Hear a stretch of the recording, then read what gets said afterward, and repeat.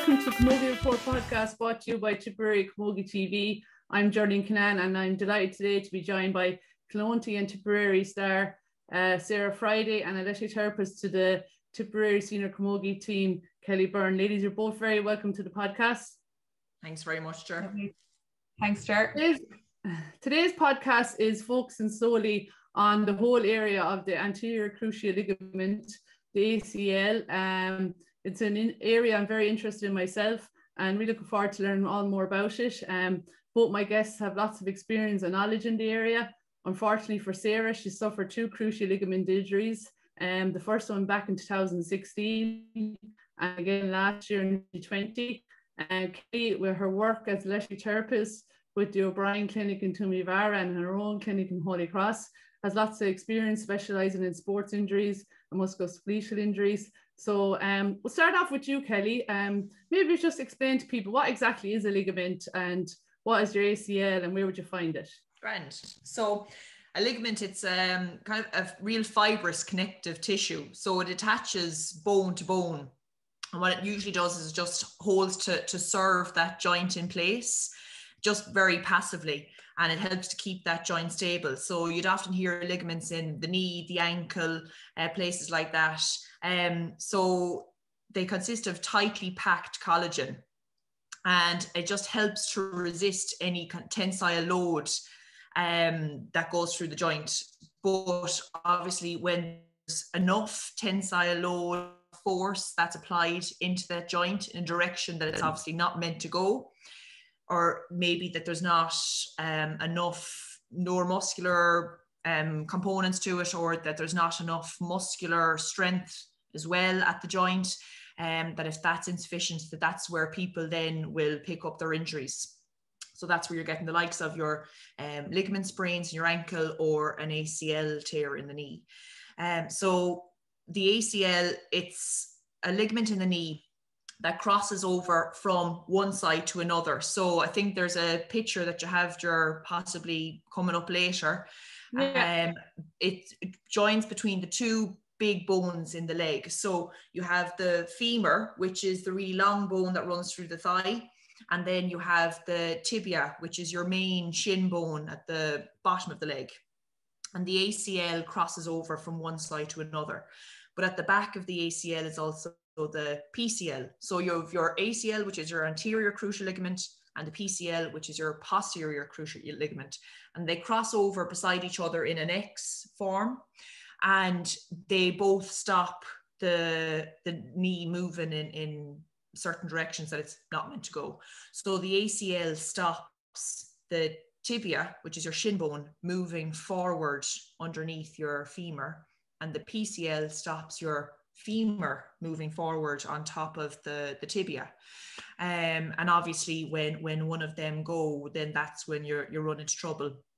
And that's where you get that big joint motion then coming in from the shin bone that's able to move. Or the ACL, it's also at the point of rotation as well, which is, we'll get back to that later as to how the ACL actually tears to begin with, because it is on that axis of rotation and right in the middle of the knee. And that's what makes the ACL so important, because it's your main point of rotation and it's your main stability muscle right on the inside of the knee as well. Okay, so when we hear people saying, oh, they did their cruciate, or Sarah's done her cruciate twice, so we're talking about tearing it then, is it? Or generally it is. So with any ligament, you'll have 3 grades of a tear. And this is where you see in an ankle sprain as well, let's say, you'll generally pick up a grade 1 tear, which is an easy kind of a sprain to pick up. You'd only maybe be out of the sport for 2 to 3 to 4 weeks. Grade 1, it's sore to touch, but there's no big damage to the ligaments. Then you have a grade 2 tear, which is also possible to happen in an ACL as well, that you could pick up a grade 1 or grade 2 sprain. But when you hear somebody doing their cruciate, generally it means a grade 3 tear, which is that there's a total tear in the ligament. And that's where you're getting that full movement. There's no end point at all in testing. Whereas in grade 1, there's a little bit of damage, but there's a very definite endpoint. You know, when you're doing your tests, there's no big movement in around the knee. Grade 2, there's a little bit more movement, but there's still an end feel. You're still able to the leg doesn't totally move basically at the knee. The grade 3 is there's no end point at all. The leg will, or the knee will move fairly freely with a grade 3 tear. So when you hear people talking about a grade 3, that's what they are generally talking about when you're talking about somebody doing their ligament. The grade 3 is the one that you'll see as well with people getting surgically repaired more often than not. A grade 1 or a grade 2 would be very easy to just brace and then rehab the knee as well. And there wouldn't be any surgery required for grade 1 or 2, and the ligament will just heal itself.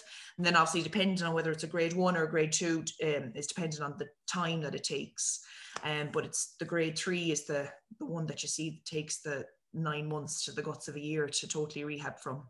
Okay, so Sarah, you first damaged your cruciate in 2016. Can you take us back to then?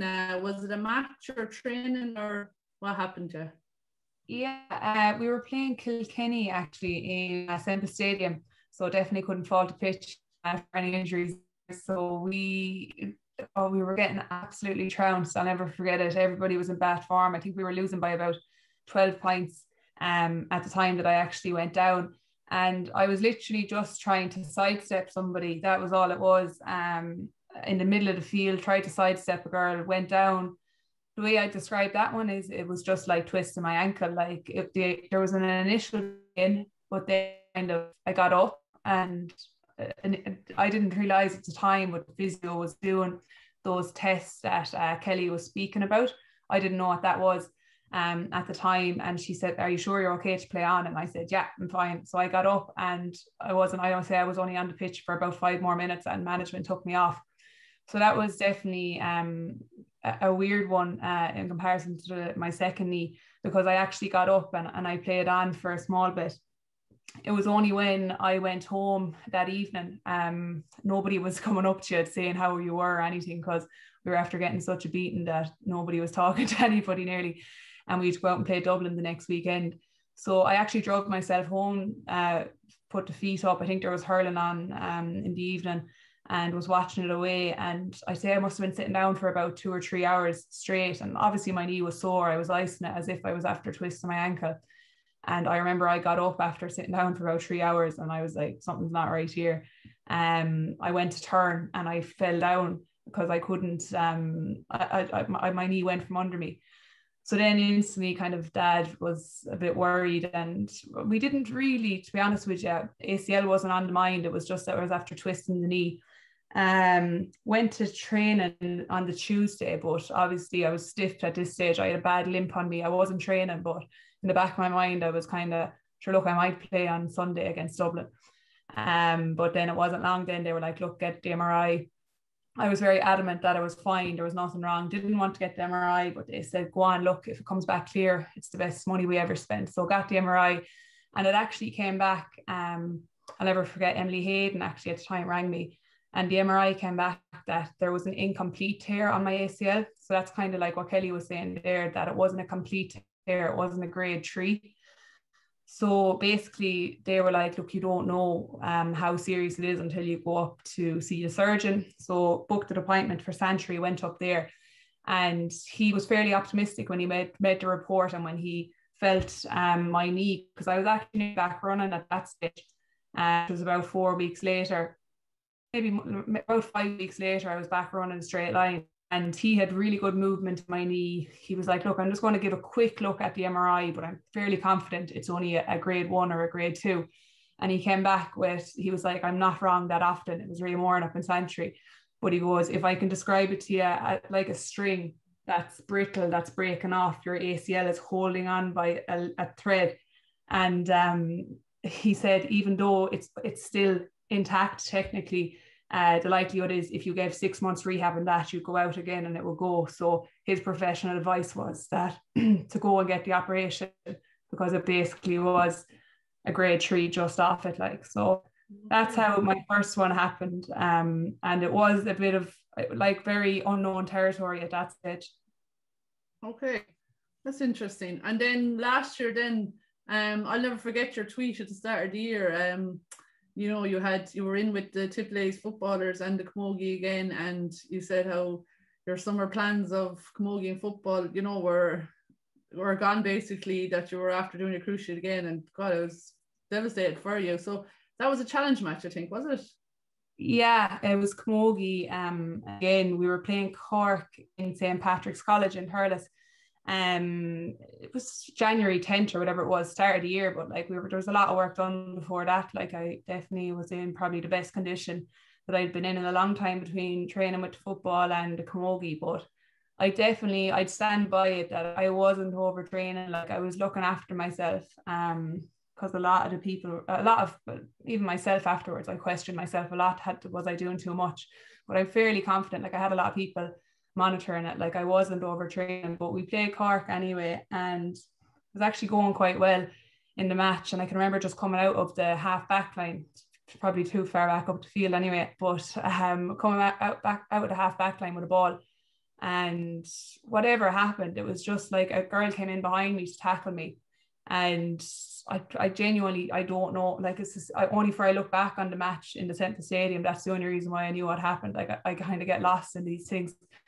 A girl was tackling me and she kind of fell on top of me, whether my foot lodged in the dirt and the muck of St. Pat's at the same time as she kind of fell on top of me.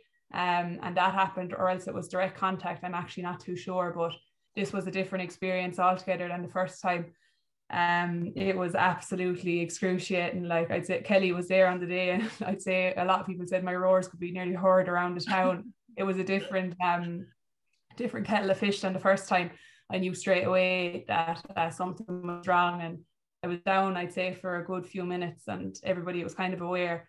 When you see anybody that has previous knee injuries going down, you instantly kind of get a shock. And I remember even my teammate and club mates, I caught the van, and I just remember seeing her face and just thinking, oh Jesus, if she looks like that, something seriously wrong. Like, so anyway, I got myself off that day, but I was fairly adamant, even though everybody's telling me to relax and, you know, you don't know until you get MRI, until everything. I was fairly convinced of myself that I had done the ACL again that day. So yeah, a lot of emotion, physically in a lot of pain, but emotionally, mentally was very distraught for what I had planned to be a great summer, as you were saying. Yeah. But it's a totally different scenario from the first time, pain wise. Yeah. So I did a lot more damage this time around. First of all, I tore my ACL fully. So that was like Kellie was saying there at the start, that was a full grade 3 full rupture. So that was definitely one of the pain, but also, which Kellie might come in on it there as well, a lot of people say I did my MCL, so my medial ligament as well this time around, which I didn't do the first time. And a lot of people, I think Aisling Maloney last year also did her medial ligament. Quicker recovery, but the pain is meant to be nearly worse than when you actually do your cruciate. So that was an interesting one. Definitely, because whether I'm not sure if it's because I did my cruciate fully this time, or was it because I did my medial, and I actually did quite a bad medial tear as well, a grade 2 with that. So if it was any further with that, I might have had to get surgery on that as well. So I was in a brace for a few weeks after that as well. I had completely lost control in my knee. It was going from under me. So yeah, totally different experience. And I think, Kellie, would that be right in saying that it was the medial that probably was causing the pain there? Yeah, because what you'll often see with a grade 3 rupture of an ACL is you have that instant blinding pain, and then it can dissipate then afterwards. Because it's a complete rupture, you could end up disrupting the nervous system then, and you don't have the same pain going through a grade 3 because you have that complete tear. Nerves are gone. When you have a grade 2 tear, you still have some of those pain receptors going through. So it's actually worse pain-wise sometimes to get a grade 2. Initially, a grade 3 is excruciating, but the pain can go down then quickly afterwards, as opposed to a grade 2, which is fairly consistently sore because you still have that small little attachment. Yeah. Okay. fact that you had the MCL grade 2 tear definitely would have added to that situation. So it's interesting hearing the two different and there was two, your left and your right knee, wasn't it, Sarah? Two legs. Totally symmetrical now. So it's interesting hearing how the first one was caused and how the second one was caused. And Kellie, what would be the most common cause of ACL? You know, there's can be contact and then there can be no contact. Would that be right? Yeah. So exactly how Sarah's after describing her mechanism of injury there. The most common way is if there's twisting movements, a sudden change of direction, if there's deceleration, or if there's any kind of pivoting at the knee. So in sport, the most common mechanism of injury is if you're coming down on the leg from a height, or if you are trying to do some kind of cutting maneuver. So sports where there's a big demand, obviously, for that type of skills would be camogie, football, basketball. So that's where you see an awful lot of these ACL injuries coming in. And then a big question that often what people ask is, why did it happen now when I've been a camogie player for 30 years of my life? Why have I now just picked up an ACL injury? And a lot of that will be external factors. So in Sarah's case with the second ACL injury, when there was a girl came up behind her, that was an external factor that she wouldn't have factored in to this under normal circumstances. So if there's the athlete is being put off balance, or if they're being pushed by another person on another team. And that's why it's important then in your rehab to include real sport-specific rehab for helping to deal with those outside situations, basically, that you can react quickly to them, that you're going to help prevent those kind of injuries going forward then. Okay. And then you hear people talk about, you know, the pitch or football boots. I think, you know, I remember one time when the Blades were getting a lot of bad rep, but that they were causing this. Can they have a factor as well, like the pitch and conditions, the weather? Yeah, no, they definitely can. Those longer studs can definitely have an effect on an ACL. Because again, exactly how Sarah described her injury, that her foot was impacted, it was in the ground, it was a bit stuck in the ground, and then she went to go and turn, and then that's when the ACL went. So the longer studs will obviously stick in the ground a little bit more, and that's when your foot is going to be in that turned out position, but then the knee stays traveling. So if you're stuck in the mud and then you go to try and turn quickly, or you go to do some sort of big cutting maneuver, you're decelerating or having to change direction very quickly, then that's when you run into difficulty then. Okay, because I actually listened to a podcast only today. I was doing the last minute prepping for our podcast, and I came across the podcast by Ray Moore, and he probably did both your surgeries, Sarah, did he? In this central good friend. Yeah, you know him well.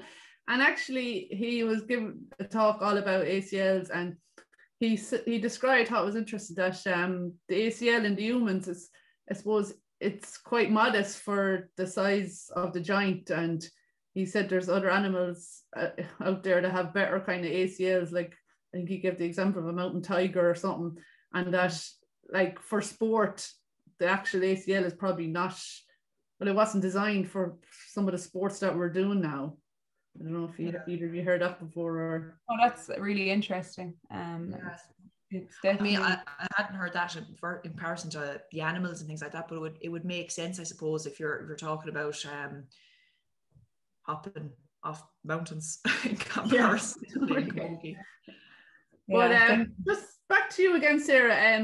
You know, you explained what happened in 2016, and you went to Santry, and you know, obviously the decision then was taken to do the surgery. And how long did you have to wait for the surgery? And talk us through the rehab then afterwards. And so like I said, it was a different kind of circumstance this time around. I was fairly, the minute it happened, I was okay, we're getting the MRI, because you can't do anything before you get the MRI. Whereas the last time I was very much, no, it's fine, don't worry. But I got the MRI fairly quickly, and was up in Santry within, I'd say, a week or 10 days. of that. And then I had my surgery. So I did my knee on the 10th of January and I got my surgery on the 14th of February. So the reason behind that was my knee was so ruptured and damaged and swollen that they actually couldn't go and operate at it the way it was because there was so much trauma in it. So they actually gave me a few weeks there to do a bit of prehab, they call it. So before the surgery, because after the surgery, you don't have the same use of your muscles. So they kind of entice you to build up as much muscle as you can before the surgery. So I was doing that from the get-go really as much as I could. And then I got the operation on the 14th of February, a great Valentine's Day. And then I literally came out of that and it was head down, like working straight away. You get on a good program with Sanctuary there. You have your 3-month checkup, 6-month checkup and 9-month checkup. And it's all, the whole process is a return to play process. So that's what their agenda is. It's to get you back to where you finished off. And that was my motive as well, because the minute I did my knee, I remember thinking I just want to get back to where I finished.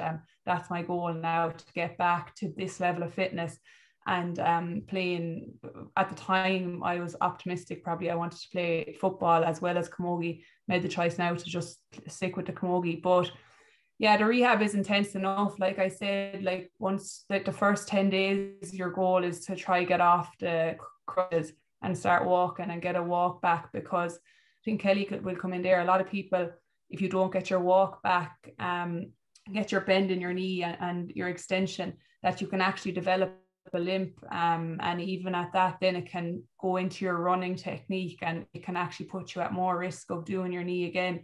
So the first 2 weeks are really important in that. I think you would agree with that, Kellie, would you? That trying to get your walk back.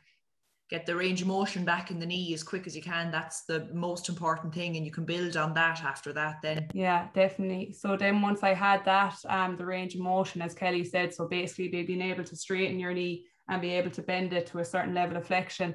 I was back in the gym trying to build up strength as much as I could, get my mobility back, working alongside Kellie, alongside Paddy O'Brien, and different people. And I was lucky because we didn't go into lockdown, I don't think, until, was it the end of March or something like that? So I had so I had a few weeks in the clinic working away with them. And then like that, it was probably kind of a good thing in a sense that I had the knee done before, because when I got the programs from the lads, I was able to put it into place with kind of nearly, I remember doing that 3 or 4 years ago, and I got myself through lockdown. It was tough at the end of it because I didn't have the resources of building strength in your quad, which a lot of people can find difficulty in. So when I went back to the physios, the key thing was, yeah, you're moving well, you're back running, but building your quad strength is so difficult. So that was a big challenge for me, but it was grand. It wasn't as tough as the first one. I had a good support system in place, and I knew kind of the do's and don'ts of what not to do. And the minute you're back running, it's a big milestone. And then once you're back running, you're straight line running, you're changing direction, you're getting to shooting with the girls, you're getting back into running with the girls, and all of a sudden you're in contact, and before you know it, you're back playing. So there's loads of milestones there, I suppose, to look at it. Like it goes so fast, from getting off the crutches to building strength to running to pivoting to getting back in contact. Like there's loads there, and it does fly. For like I'm lucky enough, like I've got back in 8 or 9 months. So once you put the head down and do the work, it is manageable to get back within that timeline. Yeah, there really is no sitting around feeling sorry for yourself after the operation. It's up at it straight away, isn't it? Yeah, and like there is, and I know girls who have done it. Like there's so many of my friends that have done it, and the girls that have sat around, and I've learned, like they have learned the hard way and passed on the information to me, in that they've got this kind of a bend in their knee, they haven't got the full extension, and it puts you back so much. Like, so the minute you get the operation, you just have to put the head down and do the work, and like it's I would say there's a sense of rewarding in it. Like I used to love going up to my physio appointments because I was like, I wonder, did I reach the targets that I'm supposed to be at this week? Like, and I don't know, is that because of my competitive instincts or what? But there definitely was a side of me that was, even when I went up to Santry, on your 3 months, you're meant to be able to jump a certain distance on one leg, or you're meant to do whatever. And I was really practicing. I really wanted to get the good scores. In 6 months, it's really cool actually, the testing that they do at 6 and 9 months. It's biomechanical. There's sports scientists up there with you, and they node you up on all your joints. So basically they can see you as a stick person on the screens, and they have the nodes. So if they see you running and your knee is bending in, then that's obviously highlighting to them that you're still adversely affecting your knee when you're running, and we need to correct that. So it is really cool, and I really got into all that SE stuff and biomechanics by doing that. And then once you get up to the 9 months, you're literally just hoping for the physio and the surgeon to sign you off to get back to play. Just on that then as well, Sarah, just to add on what you're saying there about how it's straight away you get going, and how you do enjoy the 9 months is going on. Like I can honestly say, and even coming from Sarah's perspective as well, that they're nearly stronger after coming back after the 9 months of an ACL rehab than they were pre-injury, because they've dedicated 9 solid months to building up quads, building up hamstrings. And like Sarah was saying there about going up to Santry and seeing a little small detail in a stick figure of how her knees could have been collapsing inwards and where she needed to build up strength in certain little areas.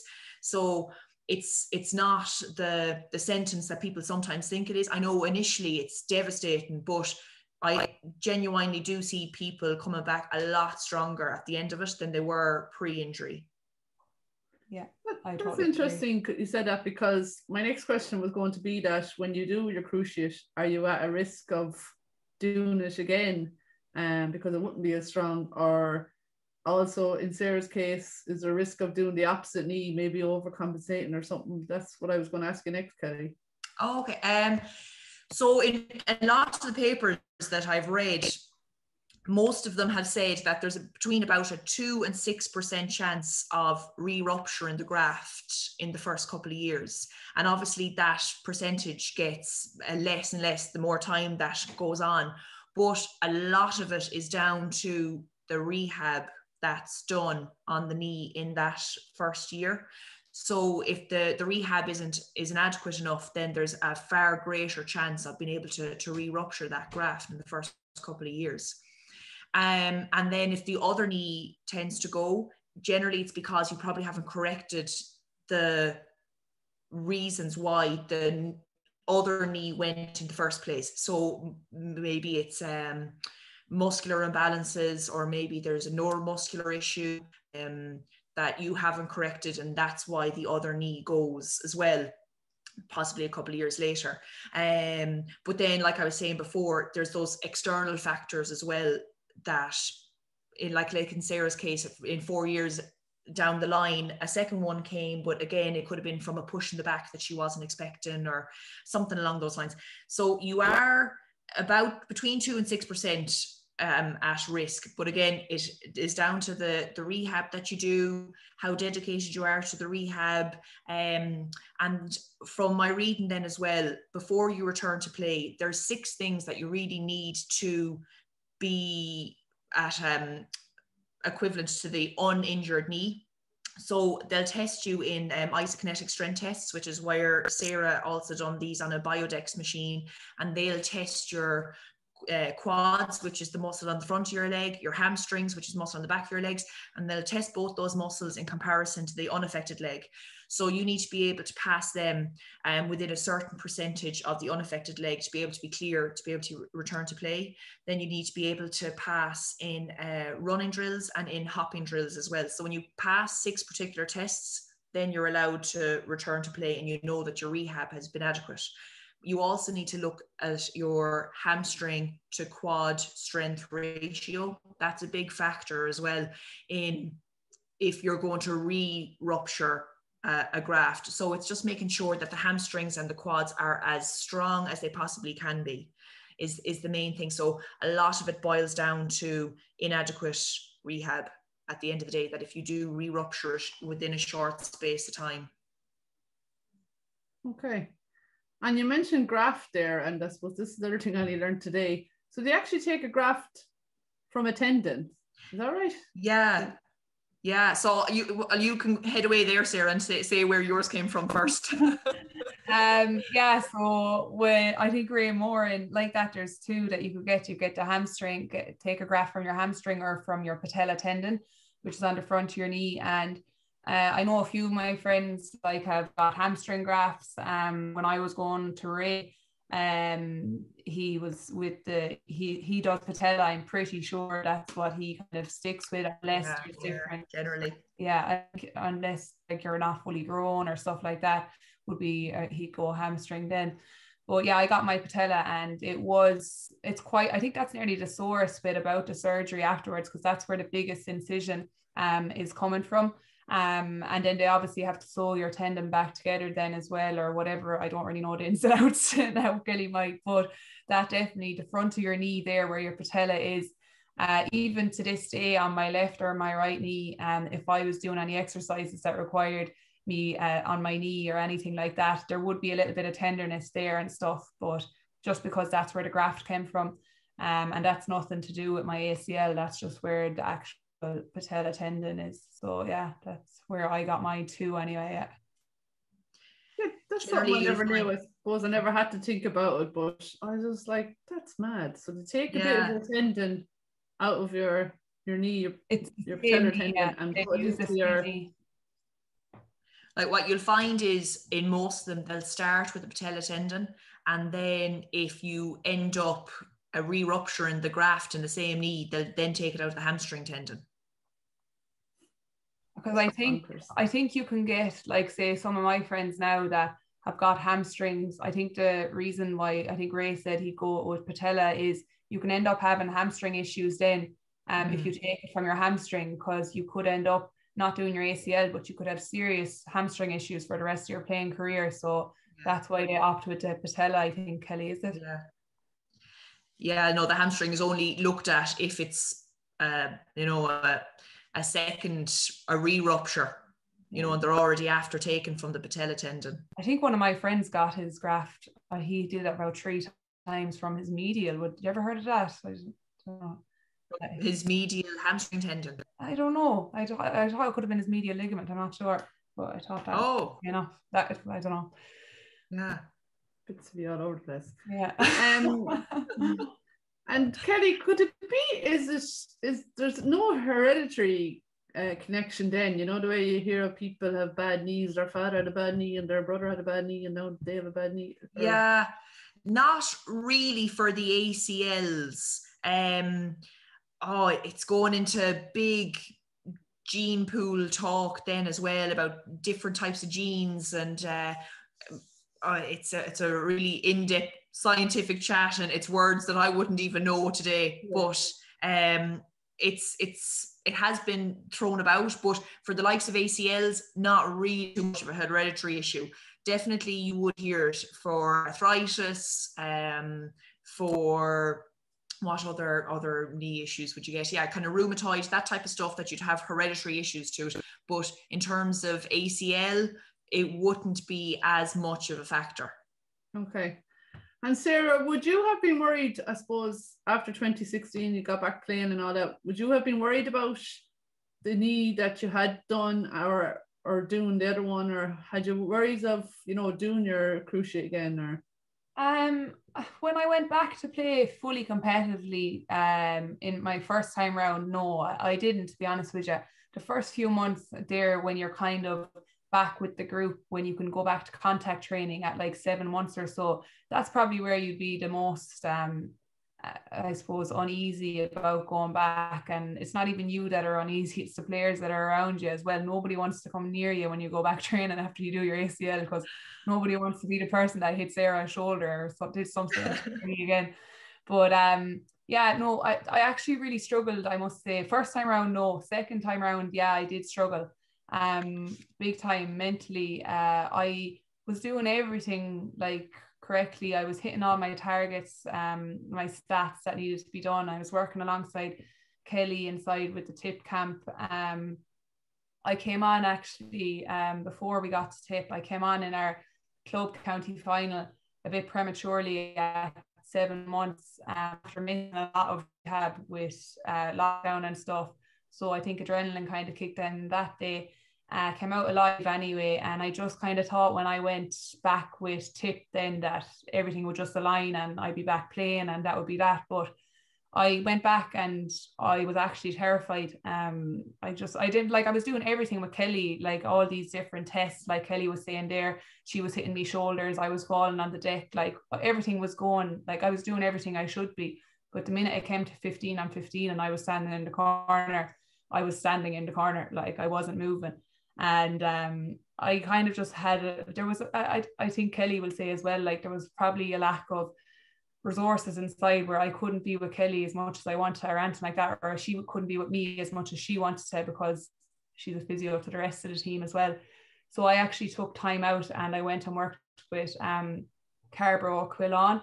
He's the Tipperary hurler strength and conditioning coach, and I was out on the pitch with him about twice a week when the girls were playing matches like their championship games.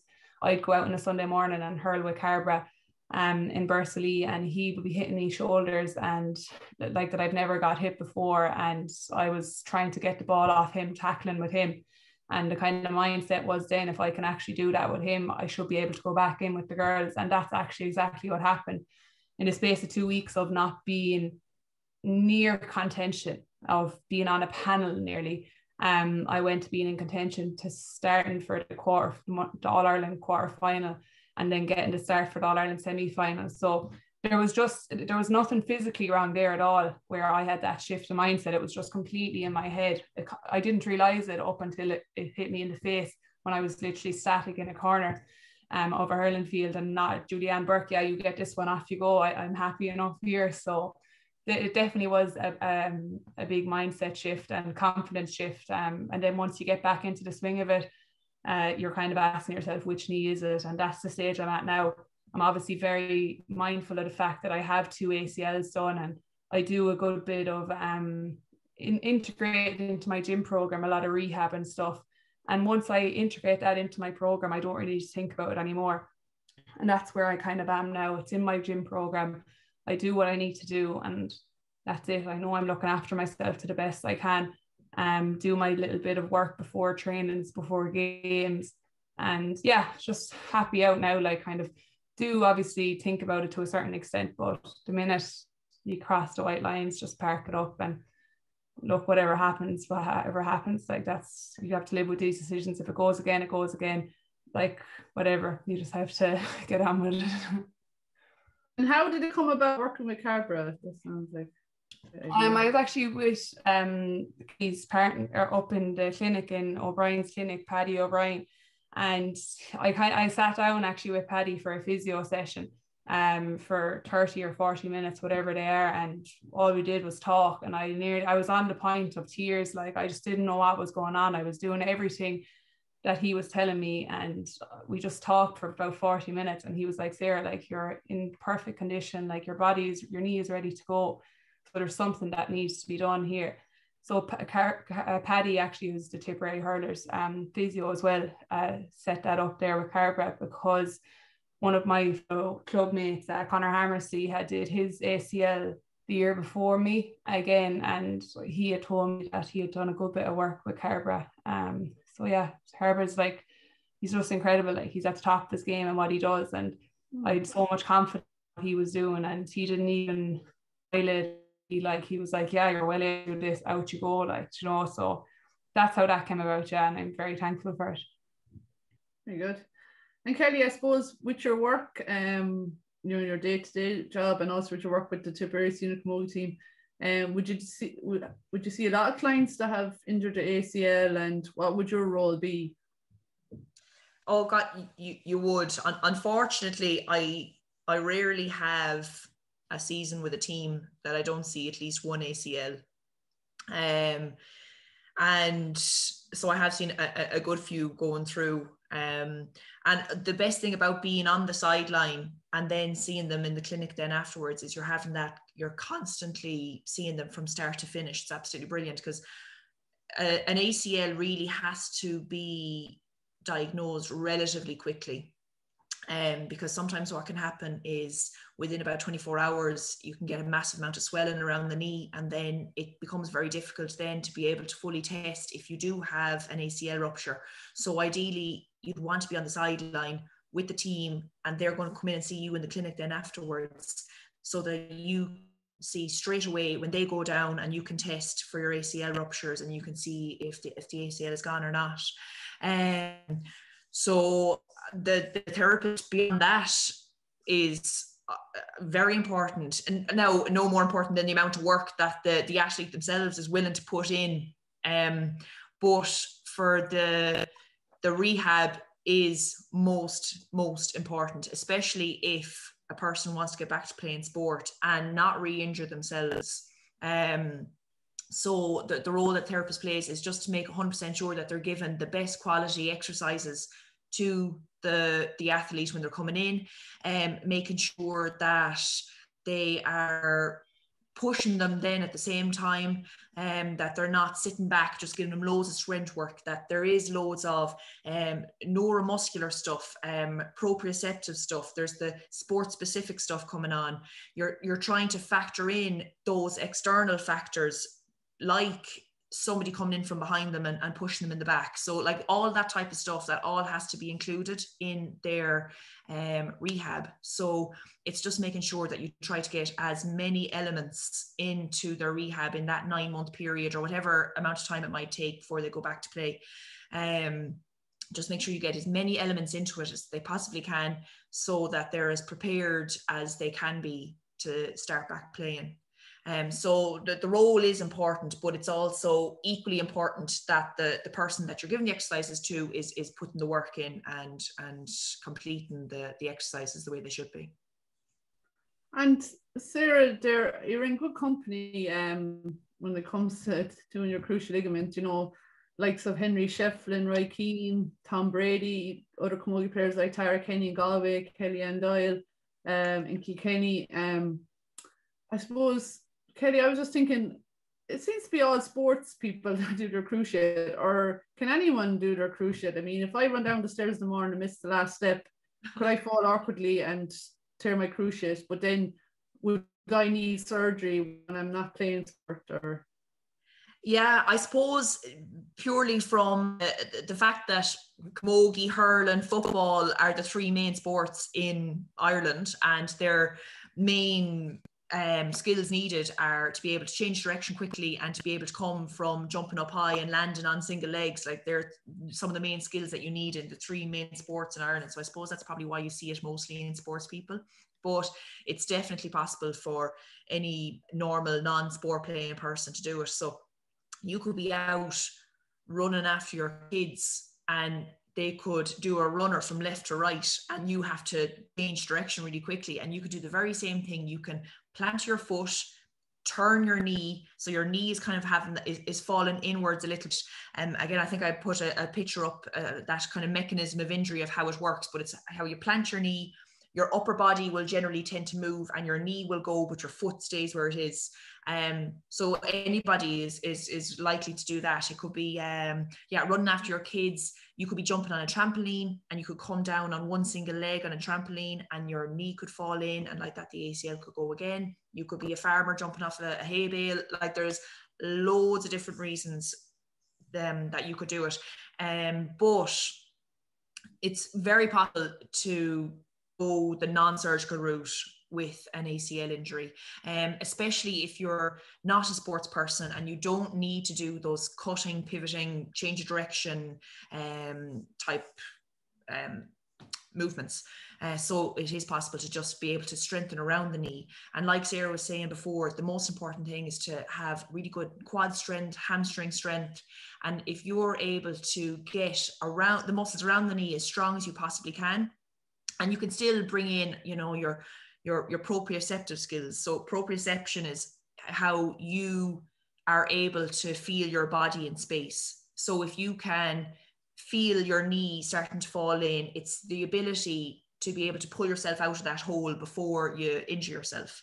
So if you're able to work on your skills, make sure that your muscles are as strong as they possibly can be, then you can absolutely get away without having any surgery.